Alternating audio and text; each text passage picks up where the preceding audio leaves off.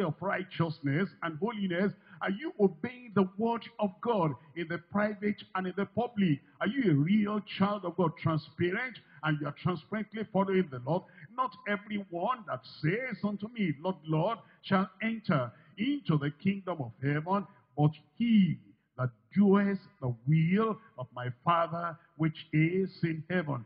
He that doeth the will of my Father which is in heaven. We're looking at 1 John chapter 2.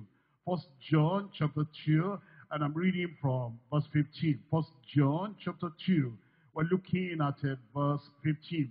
It says in verse 15, love not the world, neither the things that are in the world. If any man love the world, the love of the Father is not in him.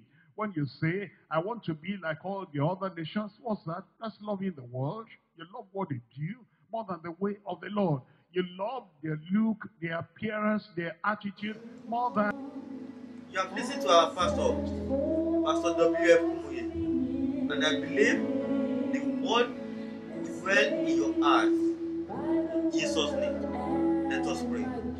Our mighty Father, we thank you, Lord, because of the message you are giving to us this afternoon. I pray by the power and the blood of Jesus Christ for every ear that are listening to the word, it will be fruitful in their life in Jesus' name.